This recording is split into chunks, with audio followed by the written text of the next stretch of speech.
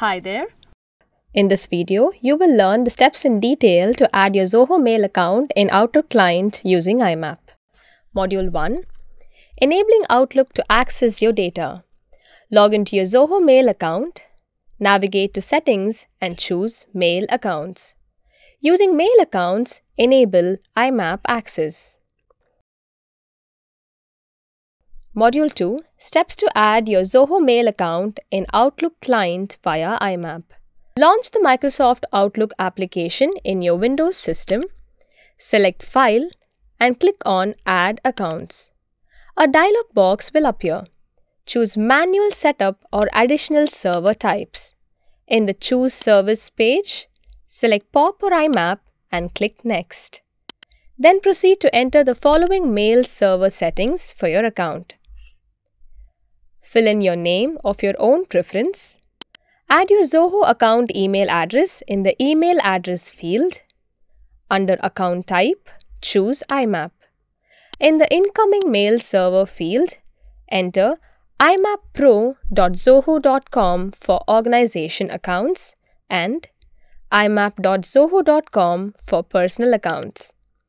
In the Outgoing Mail Server SMTP, enter smtp.zoho.com. In the Username and Passwords field, fill in your username and password of your Zoho account. Ensure that Remember Password is checked, then select on More Settings.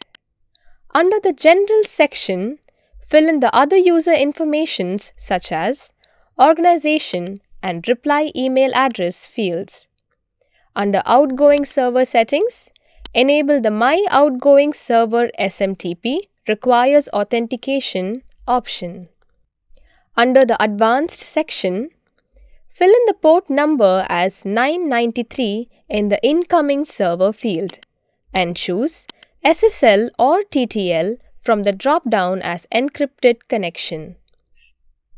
In the Outgoing SMTP field, fill in the port number as 465 and choose the SSL or TTL from the drop-down for Encrypted Connection.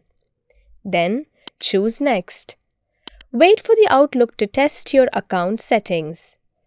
Once the tasks are marked as completed without any errors, you can then proceed to click Close and then select Finish. If you see any errors, check the Troubleshooting section and rectify. You can observe the mails being fetched from one folder at a time. Now you have successfully added your Zoho Mail account in Outlook client using IMAP. Thank you.